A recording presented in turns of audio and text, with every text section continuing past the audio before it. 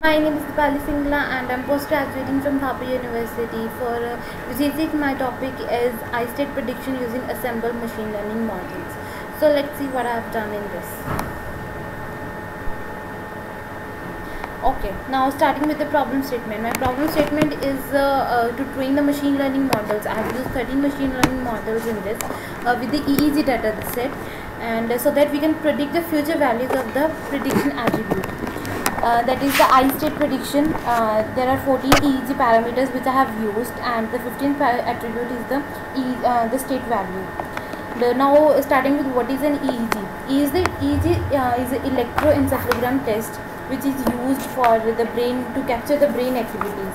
To capturing, we are using the electrodes which are placed on our scalp that captures the electric signals which is transferred between the neurons. This electric signal which is transferred is very low frequency, so we have to use an amplitude to enhance its frequency so that we can actually predict its meaning. Okay, we have different waveforms for calculating its meaning, so we'll discussing it after. The 1020 system is the system which we are using for the placement of the electrodes, and my dataset is a binary classification dataset. This dataset is having two main values, that is 0 and 1. 0 stands for the closed eye and 1 stands for the open eye. Now the waveforms which are using, this is medically termed as neural oscillators. These waveforms are of different wave patterns formed from the electric signals used by the neurons to communicate with each other. With the change in our mood, that is during the anger, during anxiety, and during the sleep or anything we are doing, these waveforms actually change. Now what are the different waveforms from which we can actually predict our data? The first waveform is the delta waveform, which ranges from the 0.25 to 4 hertz. And during this waveform, it is the slowest waveform, and we are in the deep sleep or actually unconscious during this. We don't dream in this waveform, and we also have involved in the unconsciously body factor which we actually don't remember after we wake up.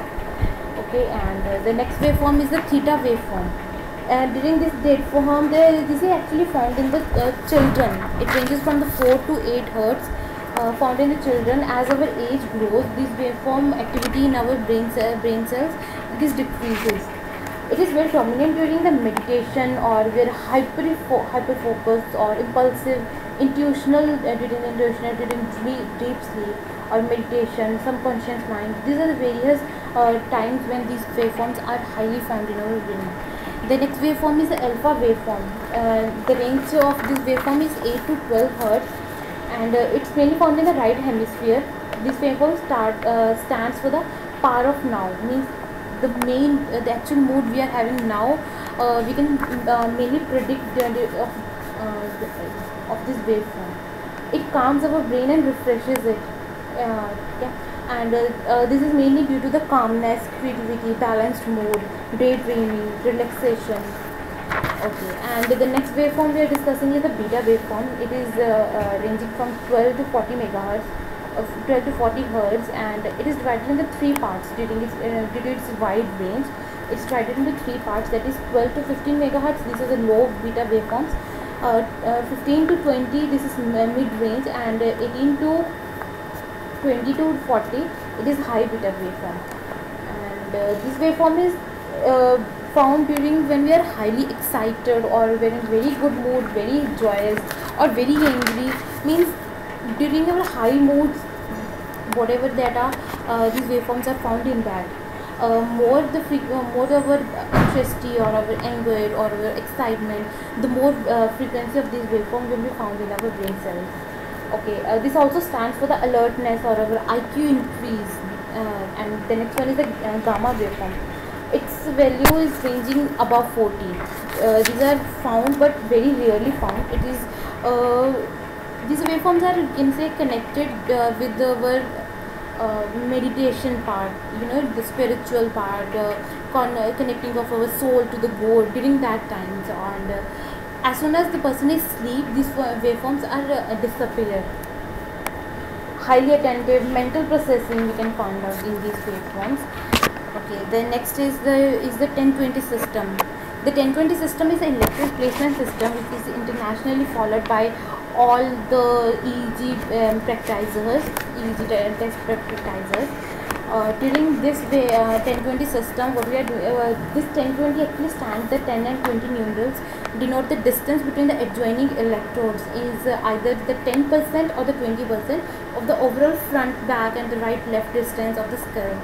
Okay, there are the various you can say the letters which are shown in this diagram. Each is for a specific type. Now next is the data set. The data set I am using over here has overall 15,000 instances and 14 electrodes that are namely written over here, and each electrode you can see has a different letter associated with it, and the letter stands for example, the F stands for the frontal, that is the frontal part of a brain.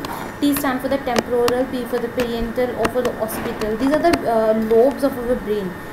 Okay, the right has a set of different 4 lobes and the left has a set of different 4 lobes. The AF is the intermediator between the FP and the F, and the FSC between the frontal and the central the part. And these are the the lobes of the brain: the frontal, parietal, occipital, and the temporal. The main of a vision, which is calculated, also can get the part of the brain which is responsible for our vision, is the occipital waveform. This is the part where whatever our eye captures is actually interpreted so that our brains understands and we can know what is happening. Now the methodology used is the collection of the EEG data set, then there have been the feature measurement, then the training and testing over 13 models, and then the result analysis. The result is done using the ensembling and the careful validation. Okay, now the 13 models which I have used are listed here over here. You can see that these are the 13 models I have used. Now the factors which I have used are sensitivity, confusion matrix, kappa value, specificity, and accuracy. Accuracy is the main factor which I am using, and the ROC value. Now the ensembling and the careful validation. Ensembling is basically we are running 2 or more models. For example, I have running here 3 models, and these are the result we are getting is in the single parameter. The 3 best models are the WSRF, Random Forest, and the GBM. The assembled accuracy I have got over here is the 94.28, which is really high.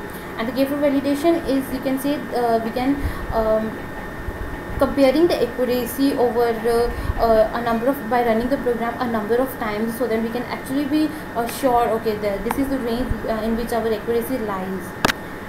This is the chart showing the accuracy. I've run the program about 10 12 times, and I've assembled the 3 best models, and the combined accuracy ranges from, you can see, nearly 93 to 95 range. And the results I have got is the adder boost, the decision tree, neural networks, and the accuracy, sensitivity according to that I have listed in where you can see it. Thank you.